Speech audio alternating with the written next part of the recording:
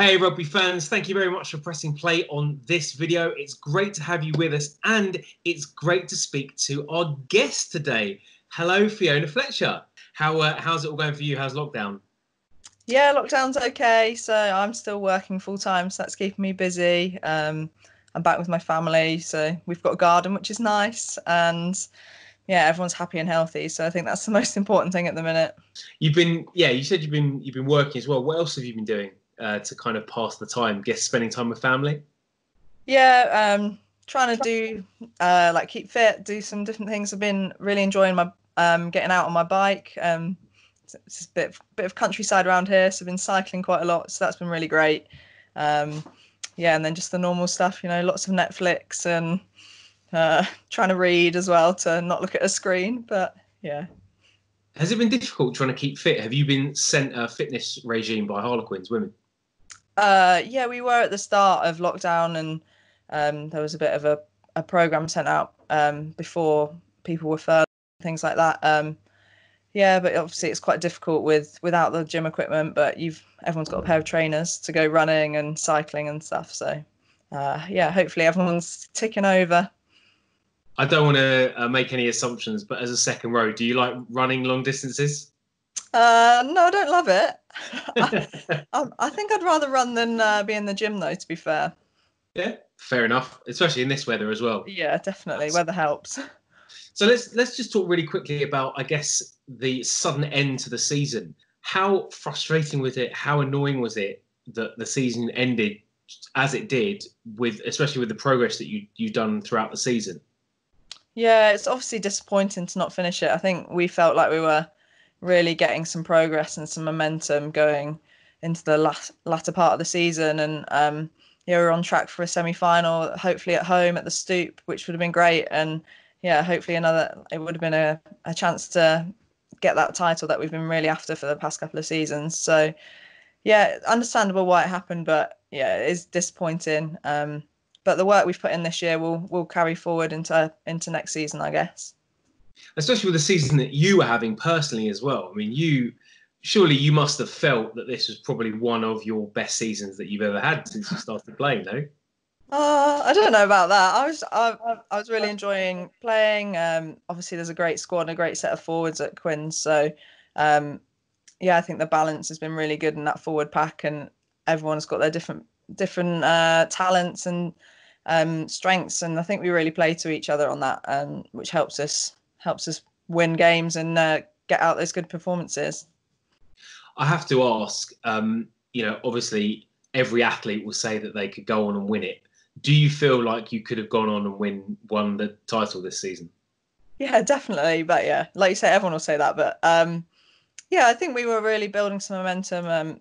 So yeah, I think if we obviously whoever you play in that top four is going to be a hugely competitive game. But yeah, there was no reason why we couldn't have gone on to win it. Look, I mean, your performances cannot be faulted over this season, so much so that you have been included in our team of the year.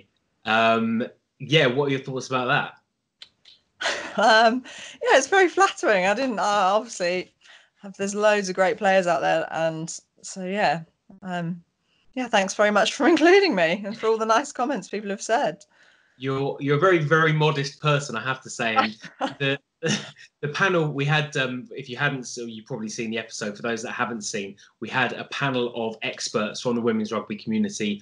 Rachel Burford, your colleague at Harlequins Women, but also Johnny Hammond and Fiona Thomas as well from Telegraph Women's Sport. And it was almost unanimous across the board. I think there was a long list of second rowers. Yeah. And I think one of the things we posted on social media that for some reason this year seems to be the year of the second row because there are so many high quality individuals. Out of everyone that you've played this season, who has been in the second row, just second row only, who's been your toughest competitor, would you say? I think there's a couple. Zoe Oldcroft at Gloucester is always really tough to play against. It's great in the line out. And I think Ro Burnfield at Richmond, she's so tough, so fierce around the pitch. If you get a stray boot at the bottom of a ruck, it's likely to be Ro. All accidental, but yeah, I think so. I think Ro. Okay, and you mentioned Zoe Allcroft there. She was actually chosen as your partner in the second row. What do you think it'd be like to play alongside her? I think be a good opportunity to play with Zoe. Yeah, I think it'd be great. I think we'd complement each other quite well. Nice. Okay. Well, look, before we go, we do have a couple of fan questions as well. I don't know if you've seen our latest video that we posted tonight. I haven't. You haven't? Okay. So what we've done, obviously, we've chosen a team of the season. Tonight was our final episode in the series, and we actually had our players of the season. And we awarded a number of accolades. And one of the accolades was forward of the season across the whole league. And you've actually been selected as... there's even a trophy. There's even a trophy. I think we said this before. The RFU, England Rugby, Premier 15s, whatever it is, they've declared the season null and void. But to us, it still matters. All your efforts still matter. And you've been awarded the Women's Rugby Show 2019-2020 Premier 15s Forward of the Season. So congratulations. Thank you very much. That's very kind of you. Can't pass it through the screen, unfortunately. Yeah. Oh, that's really cool. Thank you. And I don't know if you want to make a little acceptance speech.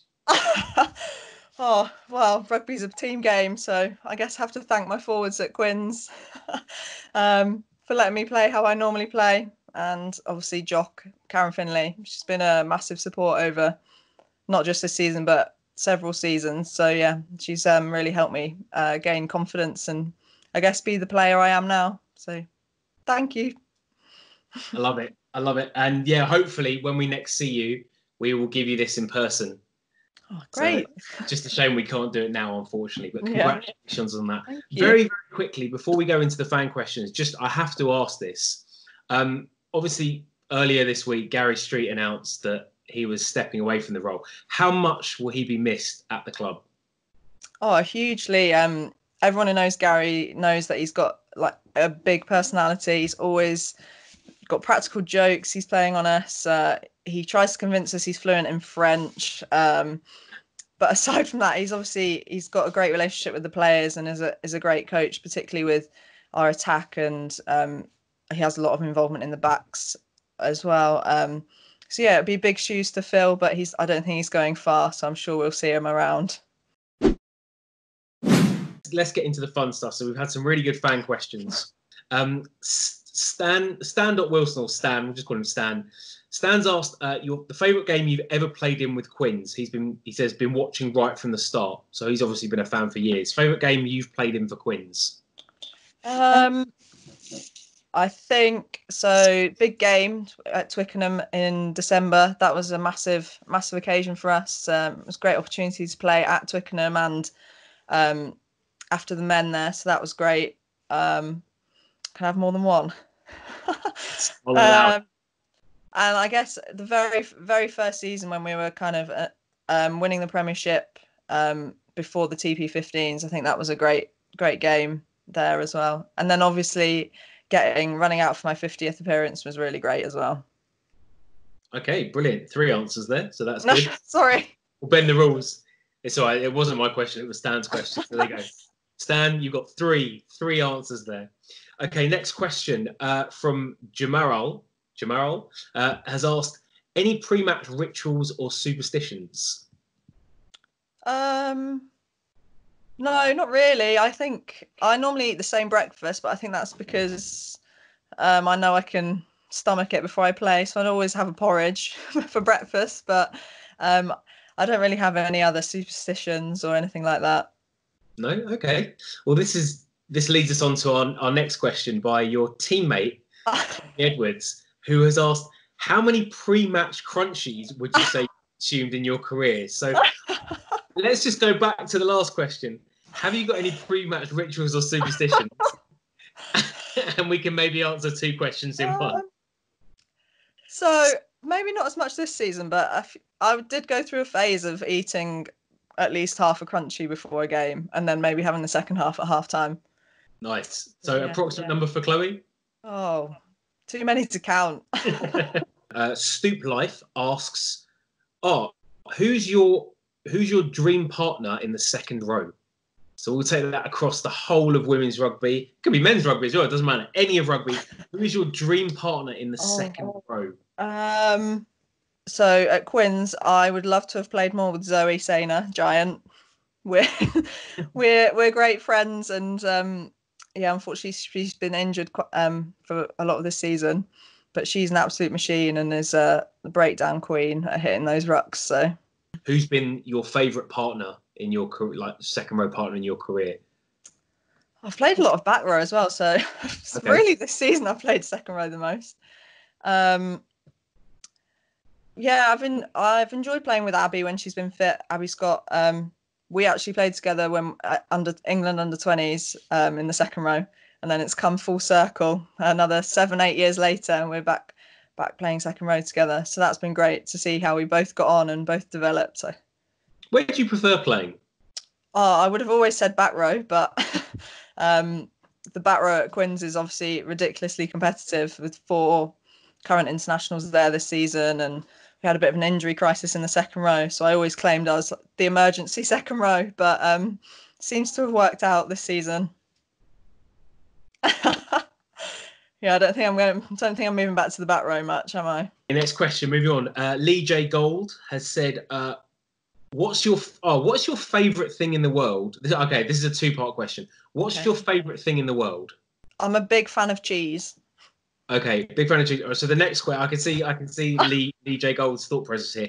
Would you give it up for a year to have Quins win the league? So would you give up cheese for an entire year if it meant that Quins could win the league? Yeah, I guess so.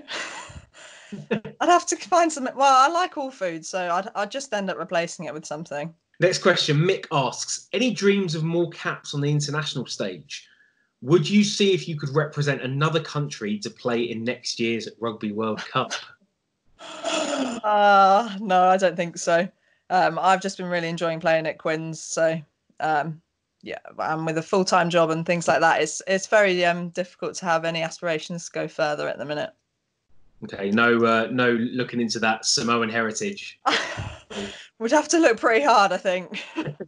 Okay, Tribsy says, who would you like to take over from Gary Street as head coach?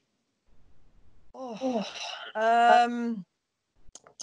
love to see someone who's had loads of experience, or someone who's even been involved in like top flight men's games and teams, to not necessarily see it as a step down, but I think it's a great opportunity to get involved in Quins and in a women's rugby, which is obviously going places in the next few years. So yeah, anyone who's got some great experience would be fab. And last question, can Fee give us a stellar rendition of her first cap England under 20 song?